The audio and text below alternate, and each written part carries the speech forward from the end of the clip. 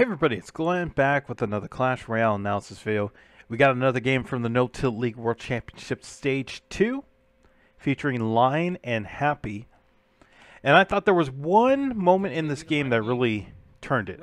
There may be a couple, but I thought there was one defining moment, and as we'll get to see here. Ended up being a hog deck with Heal Spirit, the famous Heal Spirit, against LavaLoon.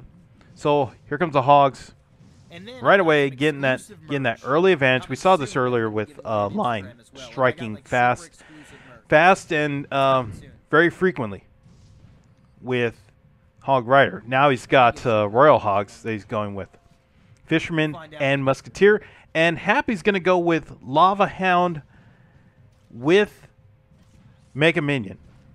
So, with all of this,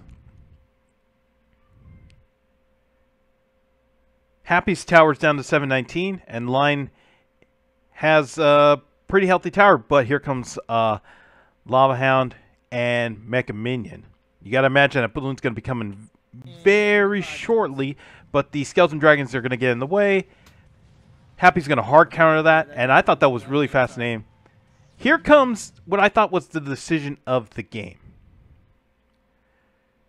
Lava Hound by itself cannot take down a tower. But if it gets some help, then yes, it can take down a tower with pretty much anybody supporting it. You know, Mega Minion is really good at that. That's why Balloon is really fantastic with this lineup. Because Lava Hound at 70 elixir just can't get the job done by itself. That's why the Mega Minion play was really good by Happy there. So it was up to Line to figure out, okay, how can I separate it, and should I go for the tower? Well, yeah, he can do both at the same time here. By playing these Royal Hogs, you already see that this Mega Minion is saying, nah, I can't help you with the tower for now. I got to go back. Okay, now I can go help you with the tower. But by then, it's too late because Line gets the tower. Mega Minion's gone. Musketeer can come in for defense. And this balloon is going to do some damage. But it won't be enough with the Skeleton Dragons. So it ended up really being a net positive for Line. He gets a tower.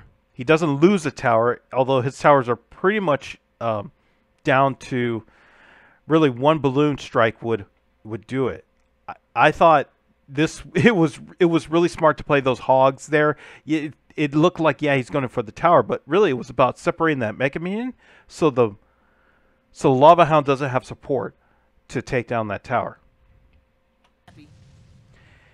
The rest of the game now comes down to whether Line can hold the line, you know. So it's really about, okay, what kind of defense are we going to see from Line? Because remember, this is a LavaLoon deck that Happy has. Happy can slow play Lava Hound and then strike with Balloon, and can go on either side. It doesn't have to be just the right side, which is 618.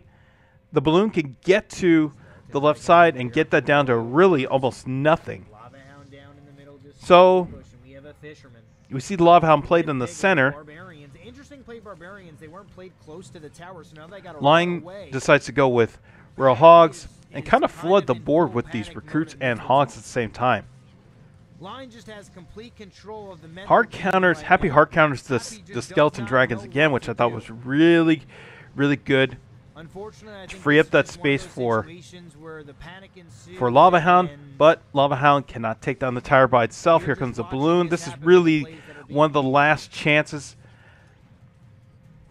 for Happy, and I cannot believe how close that Balloon got to the tower. It just missed. It was unbelievable. Right, like another half second, and that balloon gets on the tower, and it's a totally different game. It was incredible.